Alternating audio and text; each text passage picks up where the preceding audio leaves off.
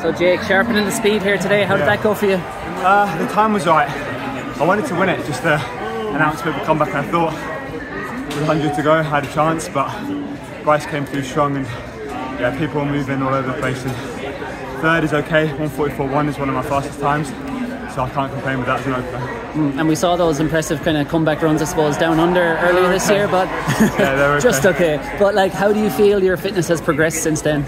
I always knew that was a stepping stone towards summer, so I'd swallow my pride a bit and know that when I raced those Oz races, it was going to be at like not obviously full percent. I feel as though now I've had a month in flag and I've had unbroken training since about October, so looking forward to getting out of Prix next week.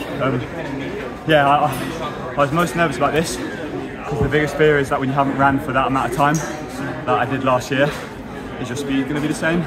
So to be able to run 1:44 low, I'm fine, and I've got a couple of months now to get even better than this. And what's the plan for the weeks ahead?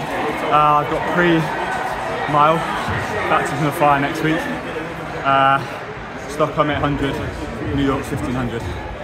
And like, does it suit you this year, kind of after missing last year, I suppose, where all the talk is pretty much now on Josh and Jakob? Oh yeah, like, mad how quickly you get forgotten, right? It's like, I didn't even race or run bad, I just didn't race. So it's like, people forget you exist a little bit. And for me, I went into the 2022 season not spoken about under the radar, and if that's exactly the same this year, then great. I'd rather have it that way. And obviously we've seen your speed is in a great place, like, but how do you feel the kind of 1500 specific fitness is and the over distance work? I feel as though like my 5k stuff has been as good as it ever has been. I've done some good 15 sessions. My biggest honestly concern was I'd done like 1:8 session and a little 600 time trial, so I had a bit of an indicator that I was going okay over 8, but it's nice to get back racing just to get the most out of yourself, because I don't enjoy training but I love racing, and I feel as though it squeezes that little bit more out of me, so good to be back in the summer season. Stuff. Final question, it's an obvious one, but you haven't been tempted to engage in the trash talk at all in recent months? I think there's not really anything I can say when I haven't raced.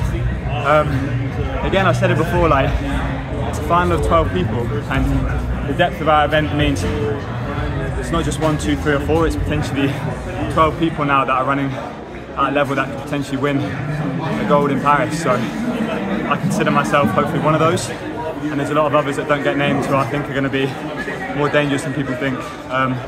This season will tell these next couple of months, and next week will be small indicators, but nothing matters until July.